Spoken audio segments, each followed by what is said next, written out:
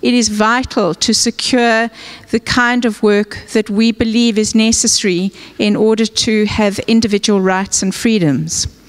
The populist movement, we understood, is a rejection of constraints of an organization and can be an articulation of diversity, but equally it can be an articulation that asserts only a single national interest, which then converts the notion of a rule of law to the law of rule.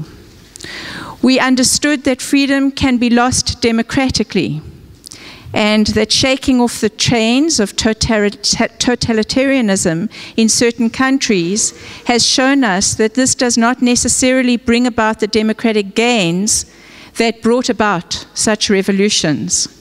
And so there are a range of strategies that those countries and those civil society organizations have adopted to take forward struggle in order to develop faith of individuals in human rights by advancing individual cases on the one hand, but also by engaging in every corner of the country to build up a much broader understanding and a broader alliance that supports civil participation and human rights and understands the agenda.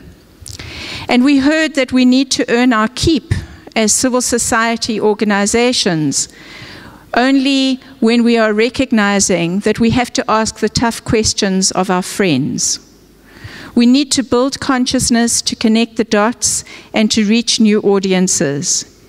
And if needs be, when the grounds for individual defense are removed, the regime itself will need to be challenged. And we ended with a recognition that the HCLU is a living proof that civil society organizations and non-government organizations will indeed outlive the governments of the day because of dedication, because of vision, but hopefully also because of alliances such as that of INCLO that will make the HCLU and others know that you are not alone. So with that as a way of introduction, but also a way of thanking again HCLU of putting together a fantastic program, are there any particular questions and issues that people would like to raise as part of the concluding panel?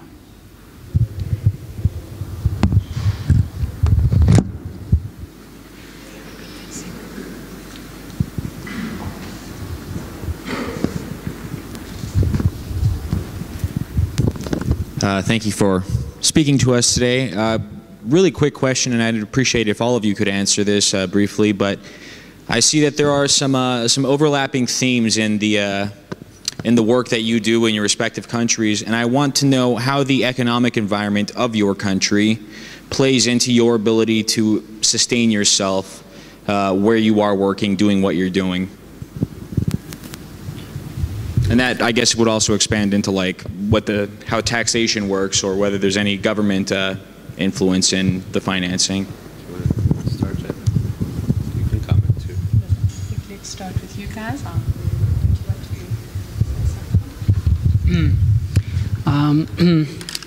Maybe some of you know a lot about what's happening today with the Norwegian civil funds here in Hungary.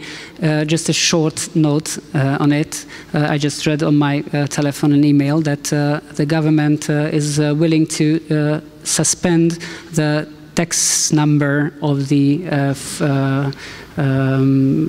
organization that distributes the funds of the Norwegian fund, so distributes the money, if it is not willing to let the government authority inspection. So this is not a direct financial. This is not an answer, direct answer to your question, because this is not the economic this is not on the economic situation of the country and the NGOs, but I can say that those NGOs who do not accept money from the government and those institutions that are related to the government are affected by this very much, because if the funds that are independent of the government are occupied by the government, then those money will not be independent anymore. You know, from our perspective, the challenges we confronted over the last 5 years have been pretty considerable, partly because you had the perfect storm. You had the election of Barack Obama, which to many liberals or progressives felt that the age of George Bush was finally closed. And then you had the economic crisis of 2008 that affected the entire economy, including charitable giving. And so there was that kind of that perfect storm where people thought the crisis is over and the economic challenges exist. And so we saw a very substantial impact on contributions. We had to shrink our staff. We shrunk our staff almost by a quarter in that 18-month period of time. And I would just say that from an NGO perspective, I think one of the things that we have to do as executive directors is to ensure the ability of the NGOs to survive difficult economic times.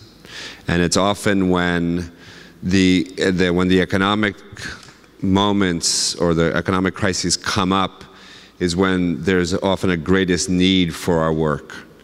And when we are relying upon wealthy individuals or foundations or even not our own governments, but even foreign governments' contributions, we need to be counter-cyclical. We need to be strongest when the economy is weakest. And that takes a level of financial discipline and planning that I think is an essential part of a human rights NGO. I also think one of the most important parts that I've learned in my time is that to be truly independent means that we have to have a means of financial independence. That doesn't mean that we don't need outside money, but that we have to be very aware that any one particular donor source can jeopardize that ability of independence long term. And so the need for thinking through not just amounts, but also diversification and the ability to weather these storms. You know, I will just say this. I've always said that the American Civil Liberties Union in the US is one of our national treasures, right? It's an organization that for 94 years has brought the iconic cases in America. You know, the right to remain silent, the right against, the right for contraception, the right to a counsel in a criminal proceeding, the Defense of Marriage Act was our case. If the ACLU implodes Friday, we can cry Saturday and Sunday, and then we have to get back to work on Monday, because there is no such institution that will have that ability. And I think part of what is a responsibility for those of us who occupy these positions is that we need to make sure that we have the ability to say with a big smirk on our face that we will outlive you, Barack Obama, and we will outlive every president that comes and goes. There will be new occupants of the Oval Office, but there will always be an ACLU being a pain in the ass to every president that comes. And that takes a certain level of financial rigor to be able to match up with that threat. So it's a good question. Wow. I'll join him. This is on the funding side. I just want to put on top of that this question of poverty rights, relationship of social economic rights in times of economic crisis. We usually have an increase in demand in labor rights and other poverty rights as well. So there is a contradiction. You have less funds and you have more demand.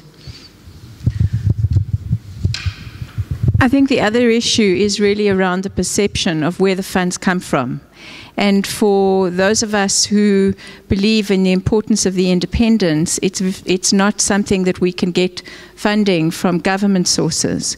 And so then the issue that arises is the fact that those governments that we hold to account and we put on the spot sometimes then resist the idea that we can be given donations and not only from within our countries, but certainly from outside of our countries. And this then becomes part of the game that is played to undermine the resourcing of civil society organizations. The same countries, it needs to be said, are very happy to take, you know, sort of all sorts of trade and other investment involvements with countries from all over the world without feeling that their independence is jeopardized. But when civil society organizations have that kind of support, somehow that's always held a little bit as though it could be a threat. And I think that it's a storm that we see, you know, as you see sometimes the thunder and the lightning comes and then the sunshine comes the next week. We know that then after sunshine, the storms and so on can come again. We know we have to ride those storms, but we're comfortable with the fact that part of our obligation as executive directors is not only to ensure the financial freedom for our organizations to outlast presidents, to outlast governments, we also have to secure the way in which we operate so that we have an independence of political party interests, and that what we are dependent on is being able to represent individual people in terms of their rights for freedom and for democracy.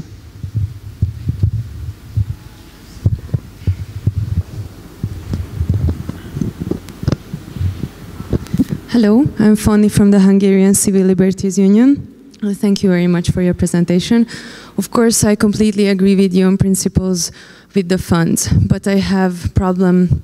I feel that there's a paradox between our survival and the facts in Hungary. Because of course we don't take money from the state, not even the European Union, if the decision is made in Hungary. So that's left out from the picture. Then let's see external funds. The government is in the position to cut those funds on long term. That leaves us with the private donors. And unfortunately, the Hungarian society lacks of culture of human rights and the principles that we fight for. So I just don't see how it will happen, because membership fees or individual donations I don't think will happen in Hungary soon, but I know that we will do everything that we're capable of to make it happen.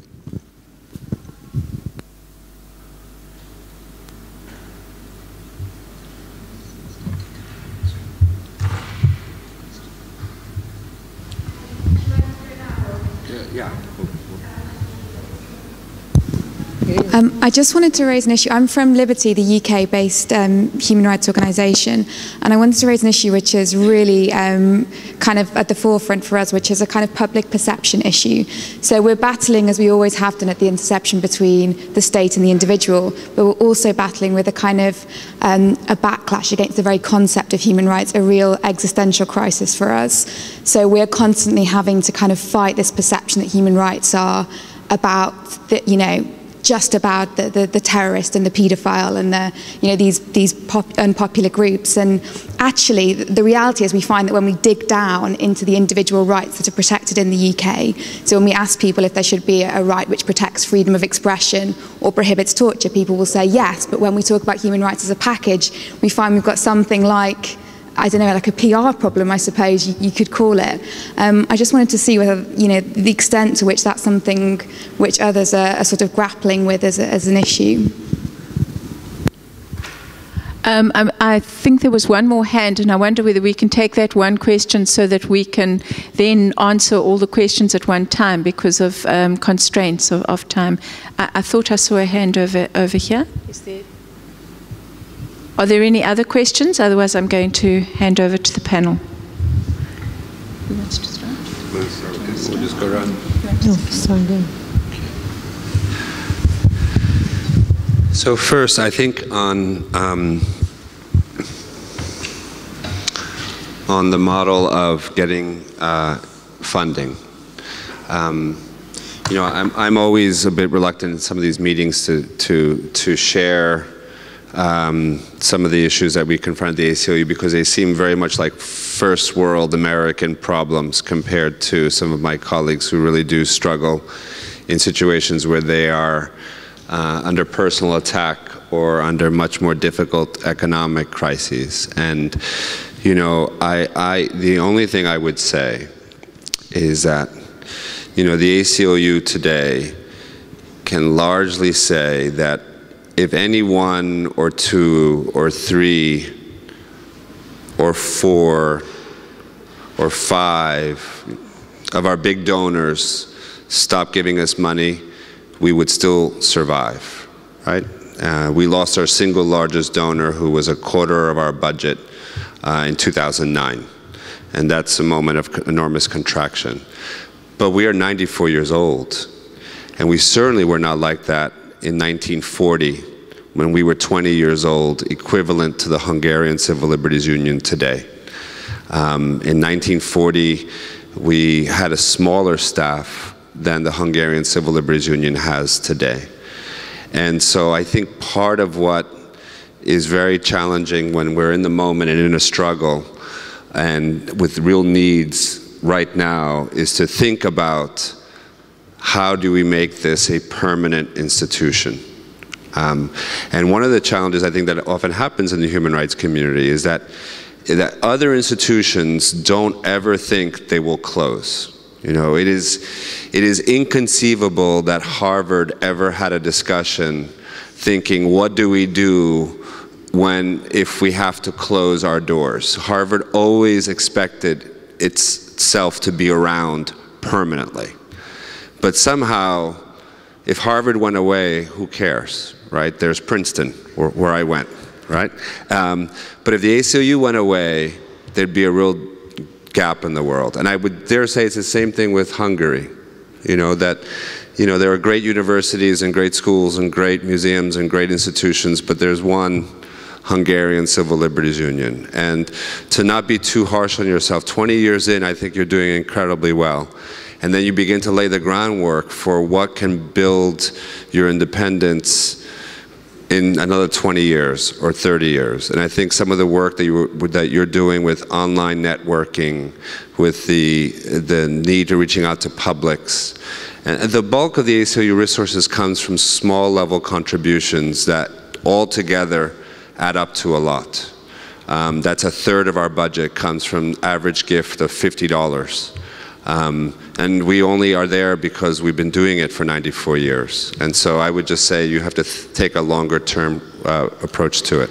You know, on the question around public perceptions, I mean, we work very hard, like I think Sharon was saying, you know, that you have to look at any little controversy and you have to denounce it, because little controversies can become into big human rights problems. At the same time, we have to be very strategic around trying to move the public debate and picking the types of issues and clients that are not just the most unsympathetic or the most difficult to explain. And I'll just give one quick example. When we won our Defense of Marriage Act, which was the lawsuit to bring down the Supreme Court case that defined marriage as only between a man and a woman, we had any client that we could have wanted to bring that case. And we picked an 80-year-old, white-haired widow who had married her partner in Canada, who was well-educated. She was wealthy, right? Because her case was where if she had been married to a man and her marriage had been recognized by the US government, she would have paid zero in estate taxes. But because she was married to a woman in Canada and not recognized by the federal government, she had to pay $380,000 of estate taxes. So now you do the math. If you have to pay $380,000 in taxes, you're not exactly indigent, right? Who cares? She was a wealthy, old lady with white hair who was a brilliant client to strike down the Defense of Marriage Act, which helps every single American across the country, rich or poor, young or old, black or white. And so some of the folks would have said, why did you take a wealthy widow who's 80 as your client to bring down this law? Partly because we wanted to make it the most sympathetic case to otherwise a hostile Supreme Court that could easily identify with that type of client and bring a right to everyone. So I think we have to be very strategic as advocates in thinking through cases, clients, issues, and how we make the case that is not just for those folks, but it's for all of us. And that's our job as good human rights lawyers. I mean, I just wanted to pick out on the issue of the debate that's happening in the UK in relation to human rights and as almost as a conceptual thing. And I agree with Anthony that there's a need to be strategic. It seems to me that part of being strategic is not to engage the debate too intensely, because when we talk about, you know, the sort of basic equals, you know, that people have got equality before the law. Now, if anybody in Britain can tell me that you've achieved that, then that'll be fabulous, but I doubt that any of you will. You will say that that's the principle, and we try and hold everybody up to it. And where there are gaps, for whatever reason, that's where we push in order to get us further along the road. And if you begin to articulate the much broader framework of human rights very much in those terms, you then can be asking people in the British public, what's the problem here? Where is the gap that they are seeing, rather than getting into some big intellectual argument about why there's this whole bigger set of rights related to what people in Britain can relate to. There's no case that we deal with in South Africa with a constitution that has all of the rights very clearly framed, that can't be framed in the within the prism of social of political, civil and political rights. And I think that it's just a question of being strategic about how you articulate it, and then holding up your politicians to see what it is they're running away from. And what they're running away from is European censure for when they can't uphold those basic civil and political rights in practice. And that's the kind of resonance that I think you'll have with the British public, as you've been doing, I think, for some time. And you can then point to the sort of solidarity that Liberty has with others in the European continent.